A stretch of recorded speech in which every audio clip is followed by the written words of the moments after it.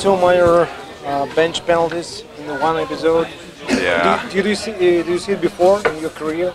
No. This was really strange? weird. It took like 10 minutes or something in the first period to get a hold of everything, and it was kind of a weird situation. But good PK from us.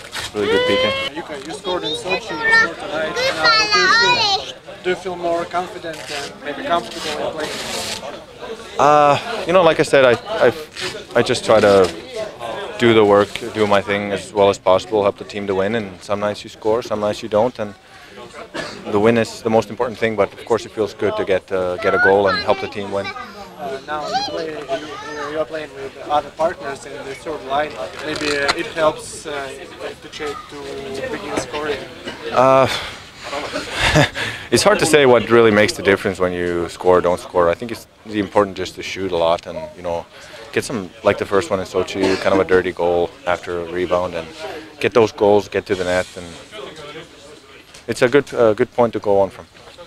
Can you say that playing in the third line, you have less responsibility in scoring? No. I feel like we have a good lineup over there. We were able to score, and I think that we think about the game pretty similarly. Like we try to play simple and, of course, try to score every night.